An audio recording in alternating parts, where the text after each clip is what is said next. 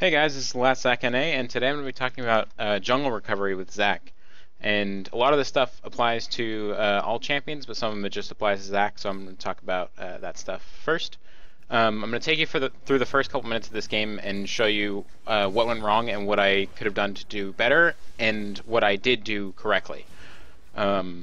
So, as you can see, Rumble immediately invades because they have a Shaco on the enemy team, and so he wards the blue up. And right away, I know this is happening, and I paid attention to that. So immediately, what I'm thinking is, okay, well, he must have warded it for a reason, and it's probably for Shaco. And then I see Shaco walk over the ward that I have in River, and I decide to just give it up.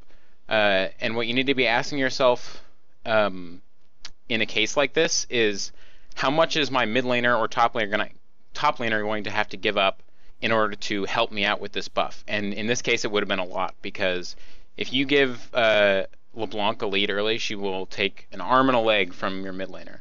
So I decided it wasn't worth it, and I just went to his blue buff instead. And as long as Shaco isn't getting kills or anything else, it's better that way. So I just walk over to his blue buff and take that instead. I don't mind going all the way over there instead. And then I immediately get the hell out of there, because I don't know where Shaco's going to be after that. He might go straight to his blue right afterwards. I don't know. I don't have any words on him. So if you have vision of him, then I probably would have taken his wolves as well, but I decided not to. So I almost decided to go for the kill on on LeBlanc there. I could have flashed on her and got the kill, but then I would have died afterwards, and I don't want to give Shaco kills.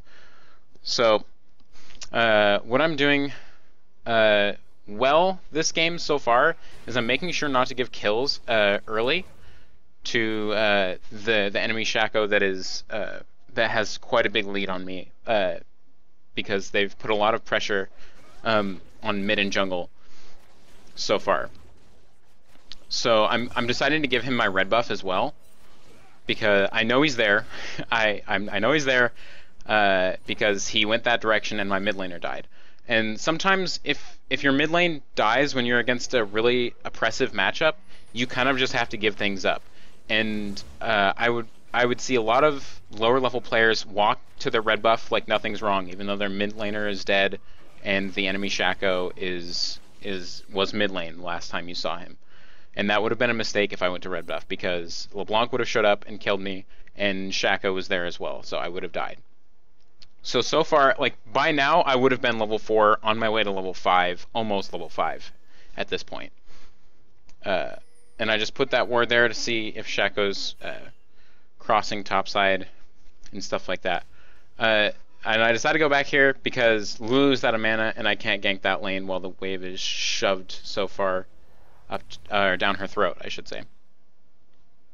So when you're really far behind, or when you're trying to recover from a not so fun jungle experience, what you need to do is you need to make plays that you're almost certain will work. So don't make any risky plays. I mean, that you don't know will like turn out at least even, or if not in your favor. So like, for example, right here, this is something I do not so well this game. I try to call my mid laner over, but he doesn't come in time, and Shaco gets away, and then I sort of flash over this wall to make sure that they don't go harder for him, because I was pretty sure at least one of them still had flash or ignite.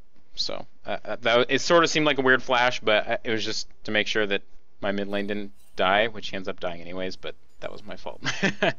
Oh man. So this game, while it may look like I'm just like doing bad, it's a combination of getting invaded early and them spending a lot of pressure to shut me down in the jungle. So and right about now, our Lulu is complaining in chat about how bad I am and how awful I'm doing on my best champion. And a lot of people won't understand how much pressure they're putting you under in the jungle. And this is something you kind of just have to trust your judgment on. And now at the same time, And I just muted her immediately. I don't like don't talk back to her, don't say anything to her. I'm just sort of trying to make educated plays off of what I know in the game for a fact. So right now I know for a fact that Shaco is top, so I'm trying to make a play bottom. And that's the best educated play I can make. So my Leona ends up missing the point blank Zenith Blade, and I ended up not being able to get anything off, which is unfortunate, but I tried to make an educated play. It just didn't work out. So, and it's also really important when you're behind or recovering from a not so fun early game to look at the map and make sure you know which lanes have the opportunity to win. So right now, my Ezreal is against Kalista, and he's up CS, and top lane is not having a good time, and mid lane is definitely not having a good time.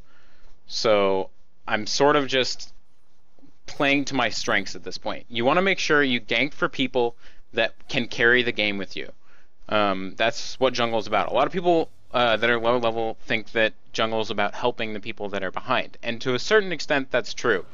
But in this scenario, I can't gank where Shaco is because he's stronger than me early game. So if we go 2 versus 2, me and Shaco versus the enemy top laners, or me and the top laner versus Shaco and the enemy top laner, we will lose because I'm not as strong as Shaco, and I know that.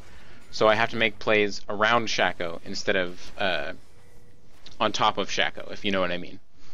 So it's really important to just make plays that you are over 70% sure will work. That's my best advice to you on Zac specifically. And Zac is also a fairly resilient jungler when it comes to coming back, because he has the sustain to just farm it out, and he also has the gank potential to come back and pull back through ganks. A champion that isn't so good at jungle recovery I always point to is like Rammus, because if Rammus gets screwed early, his farming isn't that great, because if you're gonna farm, you sort of have to max W first, and if you're maxing W first, you can't really gank as well because your taunt isn't a very high level. So, oh man, poor mid lane in this game. Yeah, so if you're maxing W, you can't really gank because your taunt isn't a very high level. So, yeah, he doesn't farm very well if you don't max W, and he doesn't gank very well if you don't max E. So if he gets behind early, and he doesn't farm very well, then he's going to be low health a lot of the time. If you're low health a lot of the time, then you won't be able to do both gank and farm. And that's why Rammus just isn't so good at jungle recovery, whereas Zac is. So that's one advantage that Zac has. And this is the last mistake I'm going to show before I sign off. So right here, I should have respected the fact that Shaco might have been there. And I completely misplayed that. I thought he was somewhere else. I thought I had seen him go somewhere else. But I was completely wrong. So that's something I could have done better this game. Was respect Shaco and LeBlanc a little bit more. I did a fairly good job earlier about respecting them, but as the game went on, I didn't do as good of a job.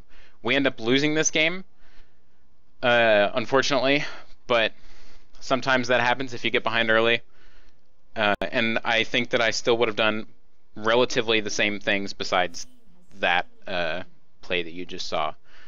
I would have done relatively the same thing because farming and making educated plays are really important. If you are really behind, just if you're really in doubt, just farm it out and stay away from the enemy jungler and whoever they are pairing with. So this time it was the mid laner. So yeah, I will see you guys next time, and I hope you all have a wonderful day.